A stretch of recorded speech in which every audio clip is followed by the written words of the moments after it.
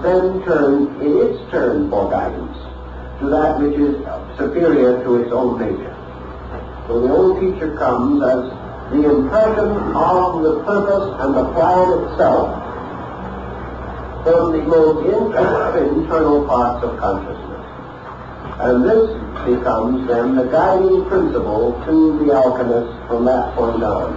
He then continues his positive growth. This is, again, participation in a universal consciousness which then becomes his instructor. Man teaches himself from within himself as far as he can go. Then the universal consciousness takes over. And the universal consciousness then assists the individual to continue his growth as far as possible, and continues to do so life after life until the universal life itself is released. So we have two distinct types of teaching, or three in fact. We have man learning from the book, which is learning from the tradition and from the environmental world around him, the book and the laboratory.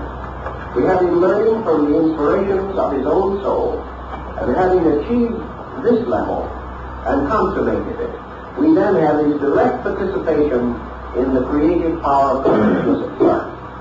And by means of this, consciousness then is gradually transformed into further soul power, and continues to build the soul itself until the soul becomes a vehicle or instrument sufficiently perfect, sufficiently complete, like a body, that it can be unsouled, or can receive into itself the consciousness, the personal consciousness of the individual.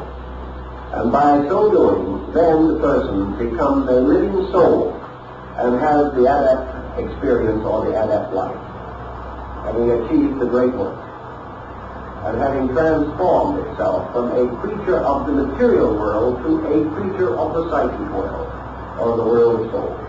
Now this does not mean that the adept necessarily disappears from humanity, but it means that his level of life within himself is on the level of enlightened soul rather than on the level of externals. That he is the master of his destiny and the captain of his soul. And that at any time he so wills, he may experience his own adept existence. Because an adept, according to alchemy, is not one all the time. He is only an adept when he wills to be one. He is only an adept when the consciousness is required. Otherwise, he lives a very simple and normal life, a quiet life, like Elias Bautista, who was unknown. But the adept has available the immediate contact with internals, and is therefore in a position to call upon faculties superior to those of the average person when the need arises. This is the alchemical approach to it. But I think it is very interesting and important to realize that the chemist reaches the point where he cannot go on without calling upon archetypes. And in this begins his new work of proceeding as a creating chemist.